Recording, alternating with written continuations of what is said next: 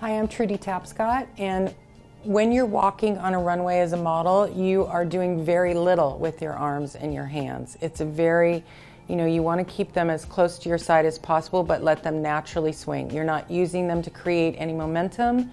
You're not really doing any hand gestures.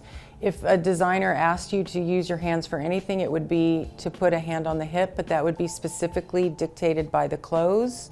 You might be carrying a bag, so that might be something that you're doing with your hand, but it's really an accessory, and really what you're showing are the clothes. So you want to keep it very simple. You're not really doing too much with your arms, not like how you would normally when you're walking. You don't want them to be stiff that you look like a statue, but you want them to, because your shoulders are back, your arms are going to fall a certain way. Okay, you can turn. And it leaves the focus on what she's wearing and not focused on her arms. So it's very relaxed from her shoulders all the way down.